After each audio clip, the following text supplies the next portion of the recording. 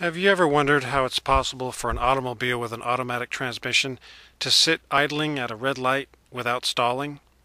You don't have to put in the clutch, and when it's time to go, you just press on the gas and the car goes.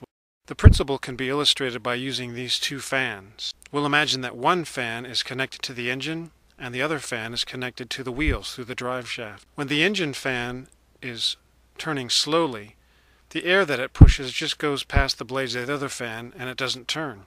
However, when the speed of the engine fan is high enough, the air pushed upon the other fan is so great that it begins to turn.